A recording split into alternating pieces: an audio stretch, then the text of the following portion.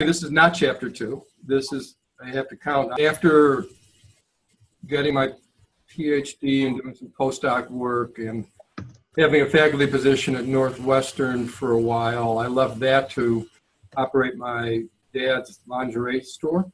I sold bras and girdles for a few years and had the opportunity, great chance to walk in his shoes after he died. That's why I took it on. When I did that and left genetics, I learned how to tune a piano and restore old instruments.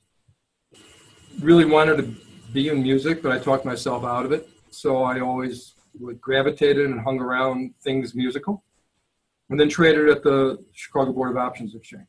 In parallels, at that time, I decided I better get back into genetics or I never would. And that's how I found my way to DePaul, and I started teaching. And ended up there for 25 years or so, never intending to do that. Occasionally talking to people about going into business. I almost got in the tie business for a while. Not too much. I'm not willing to try. Because I believe I can probably do okay with it. It's just a question of what are my choices. And what that has also had along with it, I think, probably is the absence of a singular passion. One of the bumper stickers I carry around in my head is balance is what I seek when I don't have a passion.